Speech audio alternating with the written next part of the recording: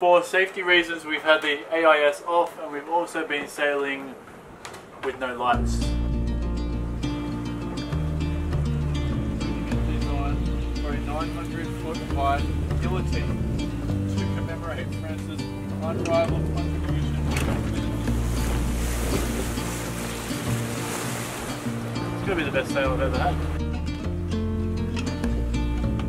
One of the segments has detached, so I have to get hoisted up right now and we're going to try and fix it.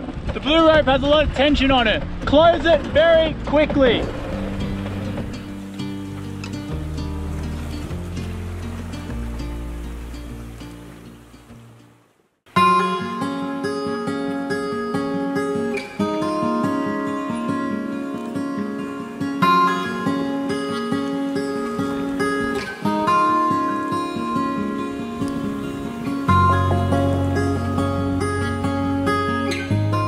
Okay, really quickly, we have the furling system that furls up the head sail. One of the segments has detached that is part of the furling system. So I have to get hoisted up right now and we're going to try and fix it. I'm going to take this up. It's 5 o'clock in the evening, so we're going to try and do it quickly before the sun goes down. I do have my head torch. Worst comes to worst. We have heave 2, so we have stalled the boat and we're going to try and repair this before nightfall. Thoughts? It's not ideal. It's not what I wanted right now. It's very good you saw it, but so we didn't sail like this during the nighttime. Let's just get this done now and yeah, keep sailing.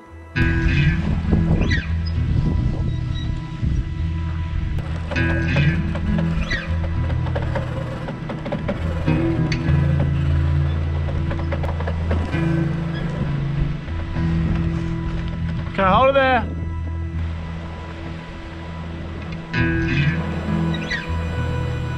The blue rope has a lot of tension on it.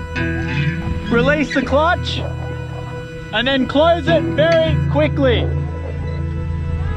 When you're ready.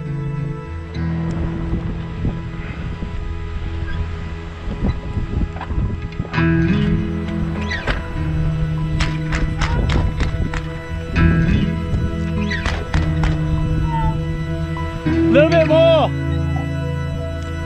Yep, stop.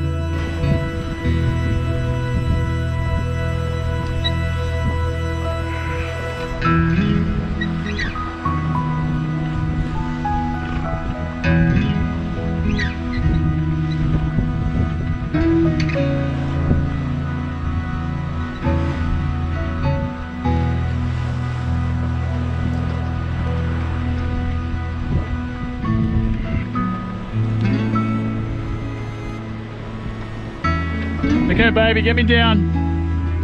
Out.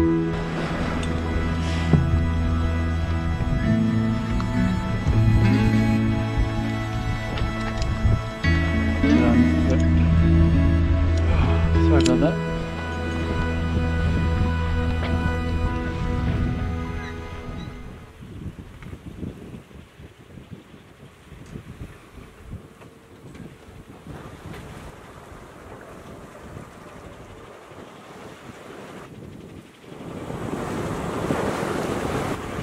Good morning. Right now it's about 6 o'clock and the sun has just come up. It's a beautiful morning. Really nothing beats waking up in the morning and it's just you in the ocean. We had some squalls come through. The wind died a little bit, but then it kicked back in, so we had to change the head sail a bit. With the furling system breaking yesterday, we actually furl in the head sail a little bit, as you can see right there. So if we furl it in a bit so we won't get as much tension on it as if we had full head sail out. At least that's what we're hoping anyway. It's the 4th time that we have fixed this problem now and it's getting pretty old. We did it in mainland Spain, I'm pretty sure.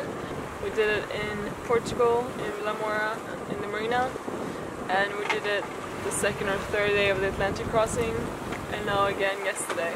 The waves were bad yesterday and we heaved to, we were joking about it before, we don't want to heave to anywhere near the Venezuelan borders, and then we had to.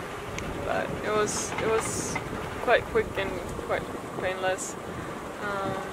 Kieran got up there, hoist him up, and he put some grub screws in. And yeah, hopefully it'll stick until we get to Curacao, and yeah, we can have a proper look at it. But it's getting really old. Including a design for a 900-foot high guillotine to commemorate France's unrivaled contribution to the decapitation. So, the Statue of Liberty is quite a piece of work, but because of all that ingenuity is underneath Liberty's gown, almost no one appreciates it.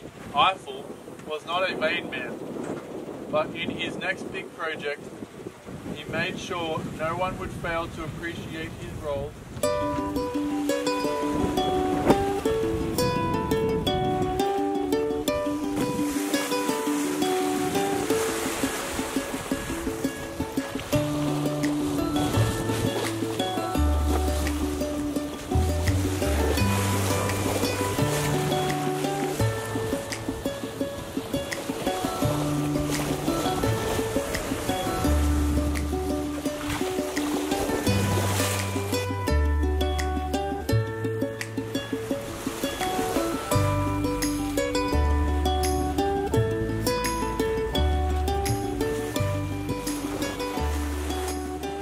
Isabel has been waiting for dolphins for this whole sail. She's been asking me, Kieran, where are the dolphins? Where are the dolphins? Where are the dolphins?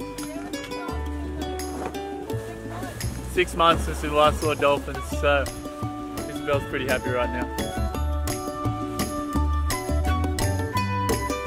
Sunset dolphins, baby!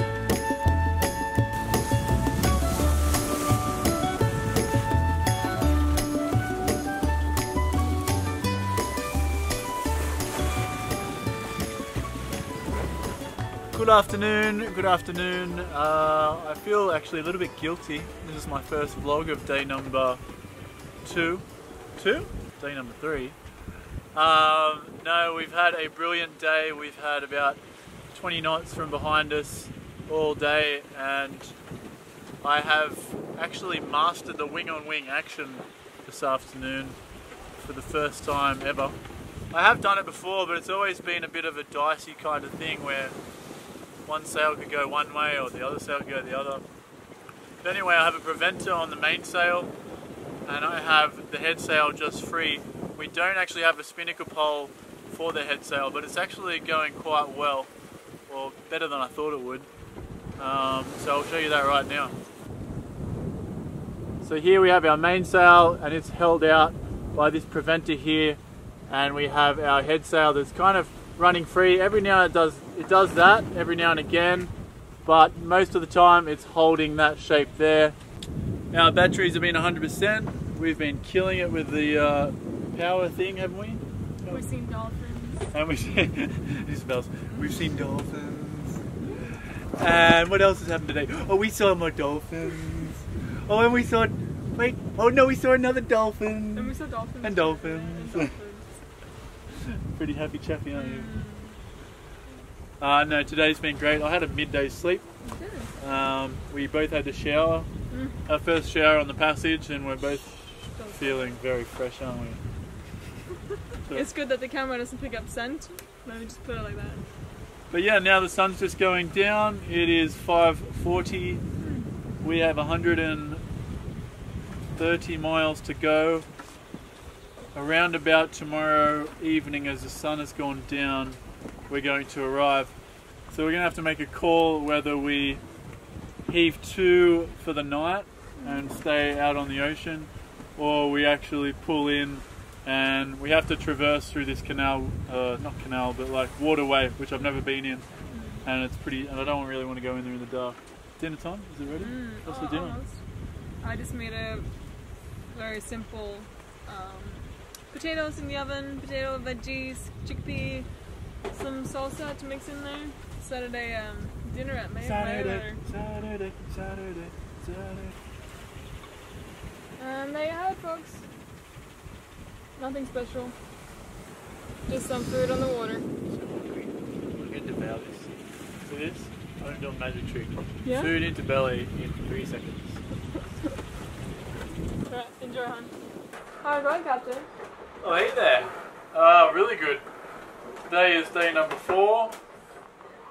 We are just ending the afternoon, coming in past Bonaire. We have 46 nautical miles to our destination in Curacao. And we just turned the AIS on, is that correct? And we just turned the AIS on. For safety reasons, we've had the AIS off, and we've also been sailing with no lights. Dangerous, I know, but with the piracy threat from off the Venezuelan coast, we decided it's the safest option and just keep a watch for other boats. So that's what we've been doing. And just now we've turned the AIS back on and we can see everything and everybody. We feel nice and relaxed and calm being in the waters of Bonaire and soon to be Curacao. But last night we didn't feel so comfortable, did we? Last we had night, a little scare. Last night a tanker came from the Venezuelan coastline towards us, and we were on the same path, basically heading for each other. And I decided to heave to and let him go past. And it was my opinion, I was a bit tired, but at the time it was my opinion that he slowed down or maybe stopped, which kind of freaked us out a little bit. So we waited and waited and waited, and he eventually did push on away from us. But it kind of, just left just made us a little bit scared. The tiredness and the darkness and the coastline, it really affects us, and it kind of gets to us after a little bit. But after almost 450 miles and 4 days at sea, we are going to pull in tonight, I think. We found an anchorage that should be easy to get into during the night time, so we think we're going to do that. If I don't feel comfortable with going in there during the night time, we may just hold off the coast a little bit and heave to. We're not sure 100% what we're going to do. We're just going to see how we feel at the time.